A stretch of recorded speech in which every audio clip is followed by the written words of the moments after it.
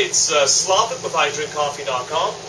Today I'd like to show you a unique way of brewing coffee. It's a method that's been around for a long time, the vacuum pot. Although recently it's gained some popularity once again, and some people have never seen one in action, and it really is quite something to watch. So a vacuum pot consists of two glass bulbs. In the bottom one, which is this one right here, I have my water, which I've already put in, and the top bulb is where the coffee goes. So I'll grind my coffee.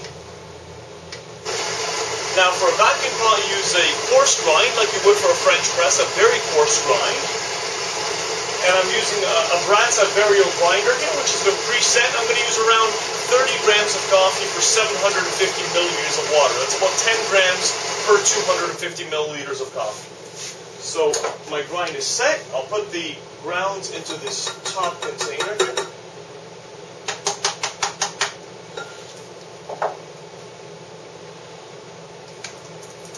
Then I attach the top part into the bottom, making sure I have a seal. There's a rubber kind of gasket there. Make sure it's nice and snug. And I'm going to place it onto a burner. Here I have a gas stove, and you put it on high. Just going to adjust that coffee so it's nice and even. And the process will begin.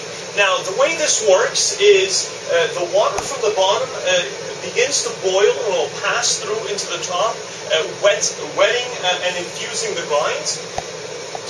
And afterwards, a vacuum is created in the bottom bulb. After all the water is gone, because of the heat, a vacuum is created, and we'll take. At that point, we'll take it off the burner, put it onto a cold surface, and the coffee will come back down, and we'll be ready to drink it. As you can see now from up close, the water is beginning to get warm and boil. You can see the grind starting to swell up a little bit because the water is passing up into the upper globe. I'm going to put the lid on because I forgot to do that earlier. That just goes on top there. And the entire process takes about 7 minutes, just as long as it takes for that amount, 750 milliliters of water to boil.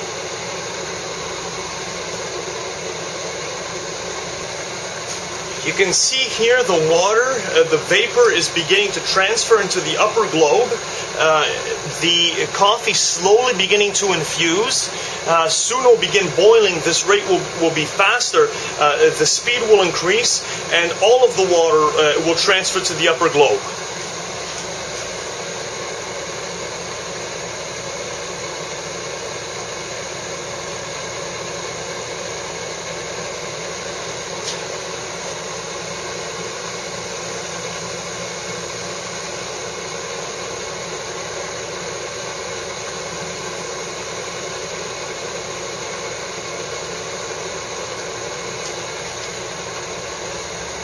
Now you can really see the water is boiling.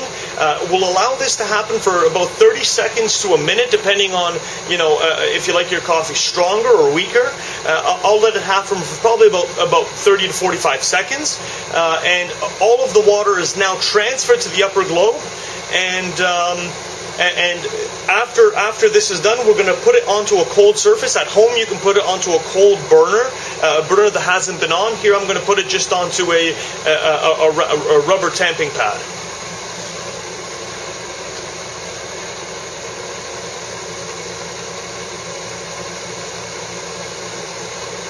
So I'm just going to take this off now, put it onto a cold surface. I'm going to turn my burner off. And now we'll see the vacuum get created and the coffee gets sucked back into the bottom globe.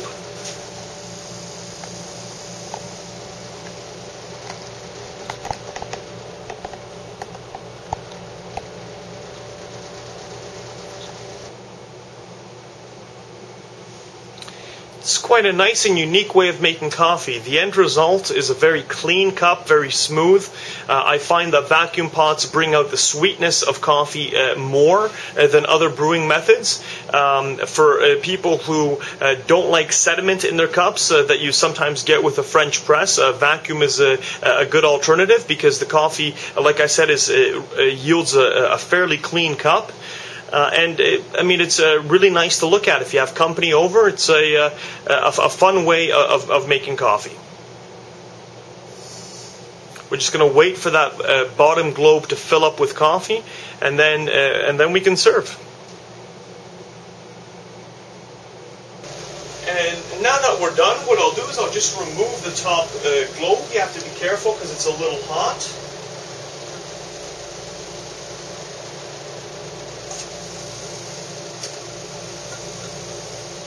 Let that excess coffee just come out and put it into the provided stand. And serve.